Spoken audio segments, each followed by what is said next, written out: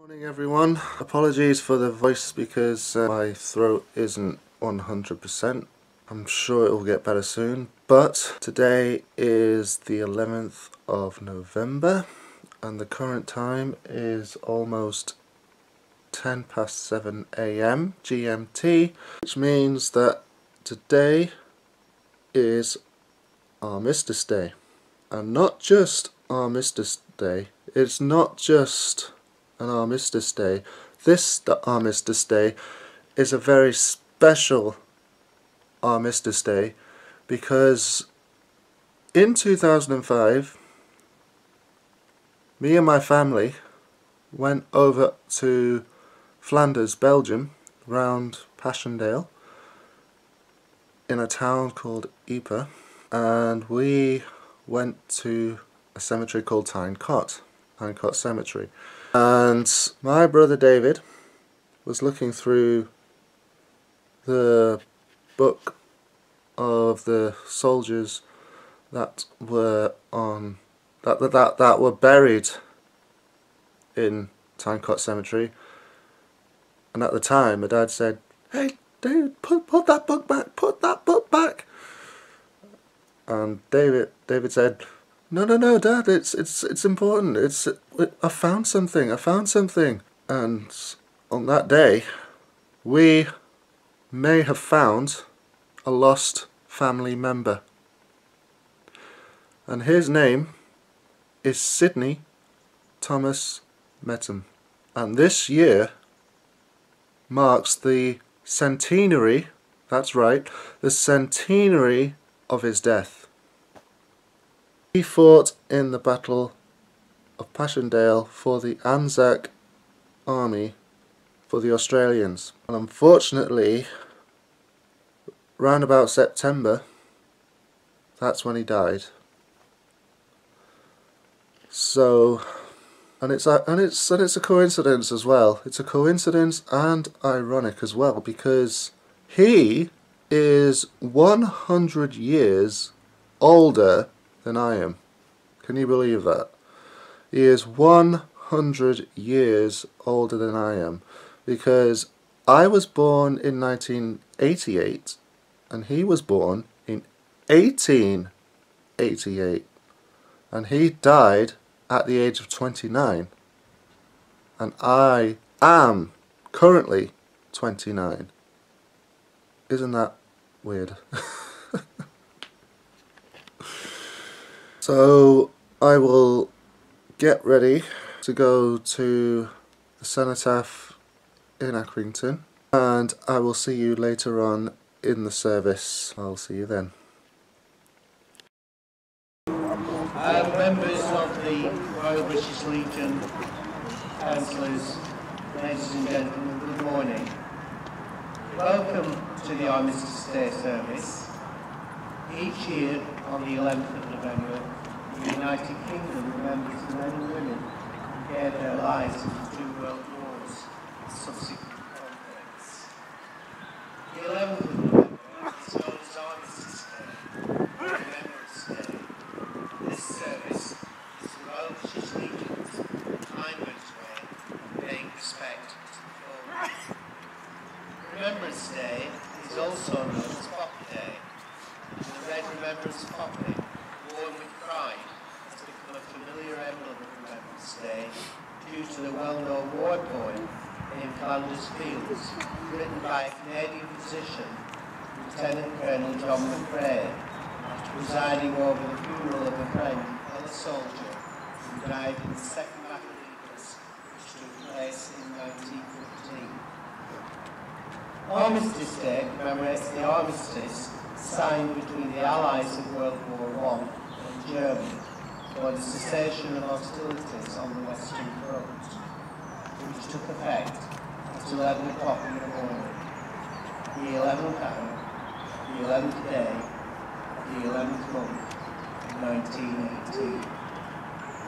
Although hostilities did continue in some areas, the armistice essentially brought an end to World War I.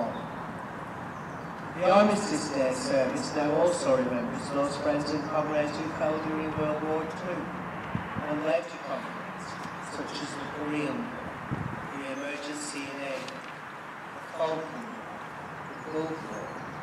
Bosnia, Kosovo, and the war in Afghanistan and the war in Iraq, all fighting for the same common cause, freedom. The first Armistice Day was held at the Queen Palace on the morning of the 11th of November 1919, and will set the trend for a day of remembrance for decades to come.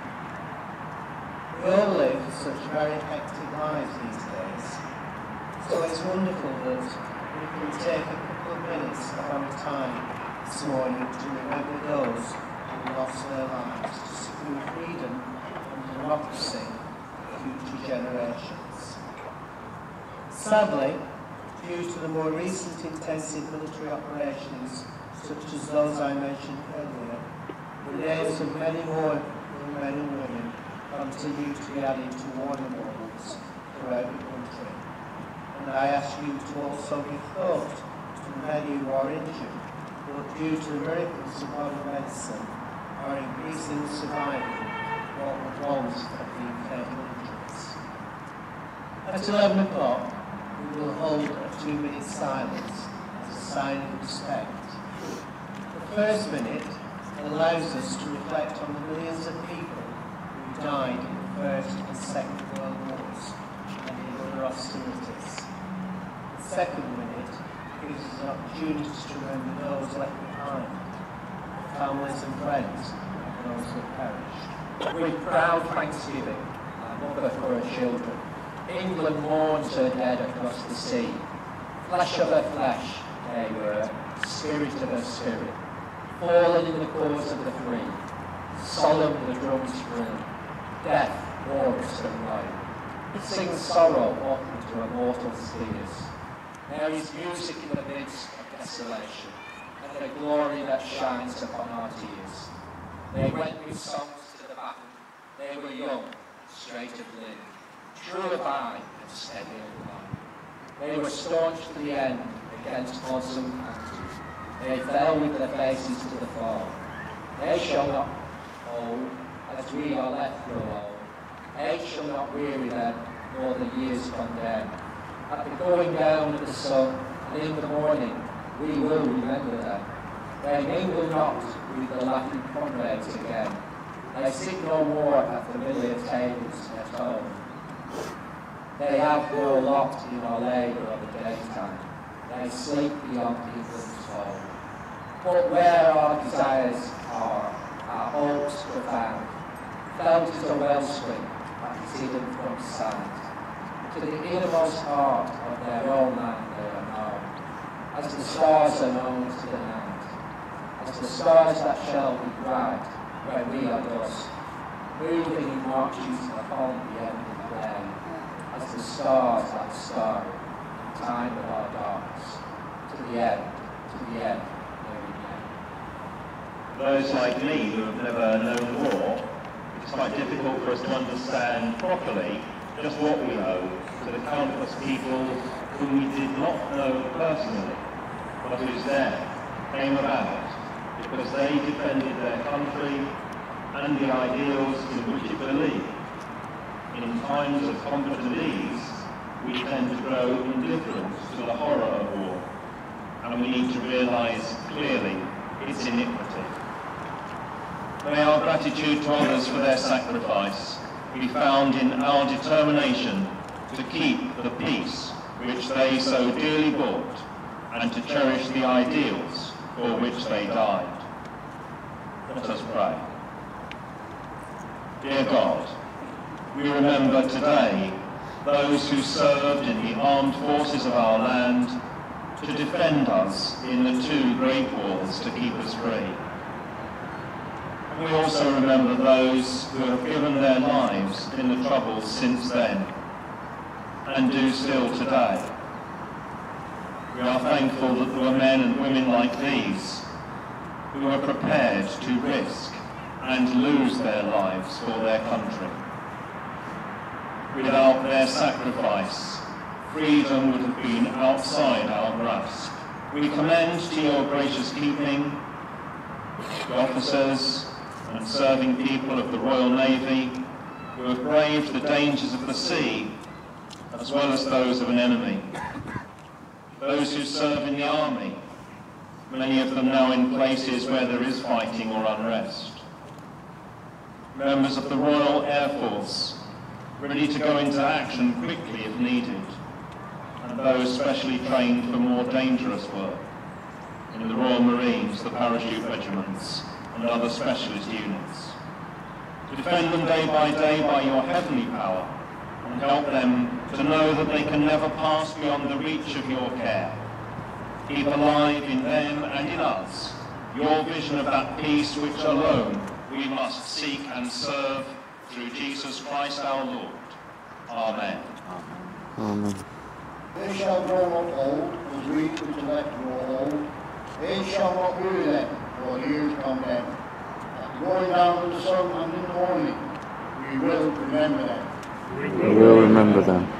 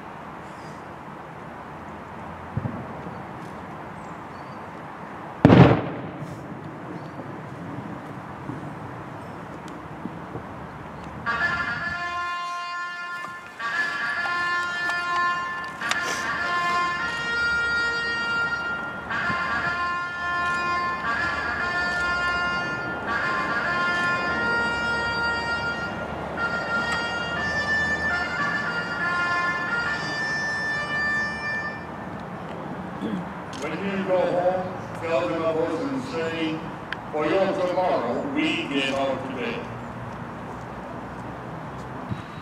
As I said a little bit earlier, thank you all so much for giving some of your time this morning. And I thank everyone who's taken part this morning, but also a special thank you to the officers of Hindwood Borough Council who have set and organised this occasion.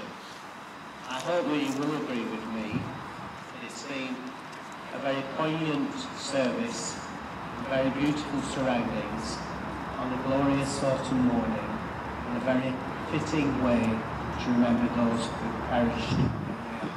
Thank you all. Well, Mr. Legion, hooray! Dismissed!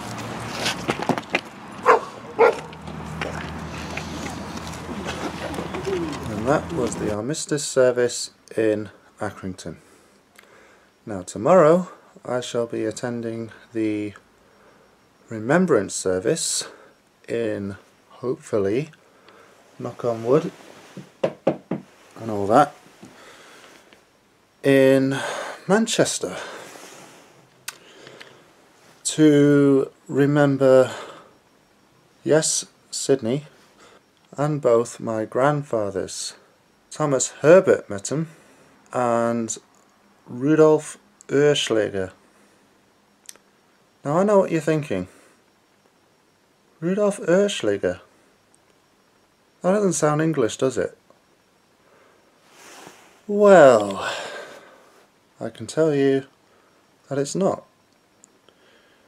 Now, for the ill-educated, judgmental, I hate Germans who are watching this video right now, yes, my German grandfather fought for the wrong side. Yes, he fought for Adolf Hitler. Only fighting in Norway and Italy, I think. My dad may correct me, but I think Italy as well. But nonetheless, he is still my grandfather. He loved me very much. And I used to love going to my Oma and Opa's house as a kid. He was just so happy to see me come to his house. You know, we used to have laughs. We used to have like 5 marks sometimes when we visited, or a pieces of sweets, you know, as grandparents give to their grandsons. Yeah, he was just a normal grandfather who loved me very much. And yes, he was German, but he was nice, he was friendly, and he died in 2001. I loved him, David loved him, my mum loved him, and he was a respectable, loving grandfather who supported Borussia Dortmund, and that was the reason why I support Borussia Dortmund, because of him. And we used to have laughs, and okay, I mean, there was a language barrier between us and him, and well, me anyway, but I'll remember him all the same, alongside my English grandfather Thomas Herbert Mettham and my lost family member Sydney Thomas Mettham. He shan't be forgotten. No, he shall not be ever forgotten. None of them will. None of them will. They will always live long in the memory. Yes, my German grandfather made mistakes, but I'm sure he felt guilty when it happened. But you can't change the past, can you? You cannot change the past, and you just have to live with it. Good thing I didn't cry then. because truth to be told, I was bullied a few times in my school because of my German background. I did a report about my German grandfather because, you know, we had the English side and the German side. My report was about my English granddad and my German granddad. And since then, oh, you're German. Who do we think of? Hitler. So what do? They do the beer hole push, which I will not do now. I will not do that now, because it's so racist, stereotypical, painful, especially for me, because I was born in Germany. So yeah, that's what I'll be doing tomorrow morning. In the meantime, after the service, I went for a browse in Tesco, and being a brony as I am, seeing all the brony badges that I've got here, I found some figurines that are affordable. First one I bought is Cheerly. Come on Cheerly, look at the camera. There. Nicole Oliver's Cheerly and Kelly Sheridan's Cheerly. G3 pony, and one of the rare ones, and that's why I bought it basically, because she would be one of the rare ones to have in this kind of design. And the next one I got was Applejack. Yep, I got AJ. I would have got Rainbow Dash or Fluttershy, but because I bought Applejack because she is the only one that hasn't got an open-mouthed smile. She's just got a closed grin smile. She's got like a closed grin smile, and that's quite rare too. That's the reason I bought Applejack instead of Rainbow Dash or Fluttershy. So in the meantime, I will see you in Manchester tomorrow morning for Remembrance Sunday. See you then.